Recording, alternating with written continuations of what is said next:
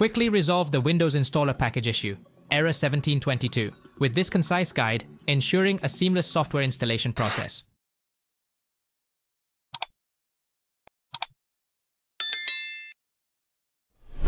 Open Search menu, then type CMD and right-click on it. Select Run as Administrator.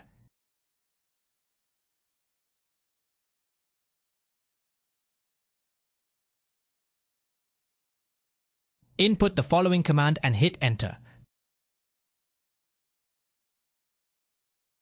Type the following command and then press Enter. Then type this command and press Enter.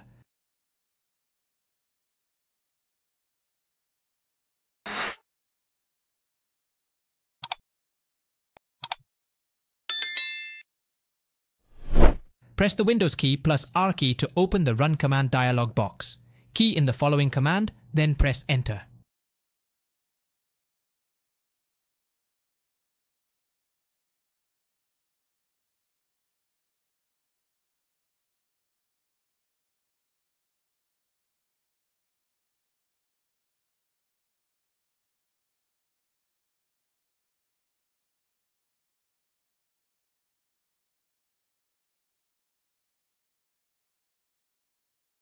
Services, SC on the window, scroll down and double-click the Windows Installer option. Then, set the Windows Installer Startup type to manual. Click the Start button to enable the service. Finally, select Apply and then OK to save these changes.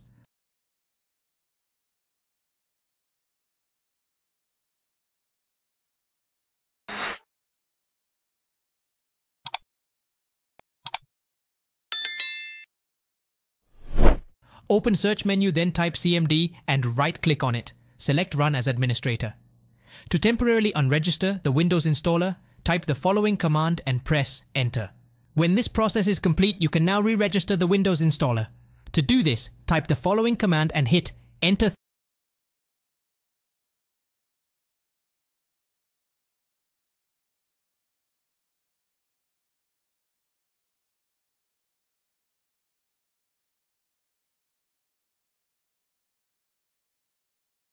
Thanks for watching. If it helps, hit like and subscribe.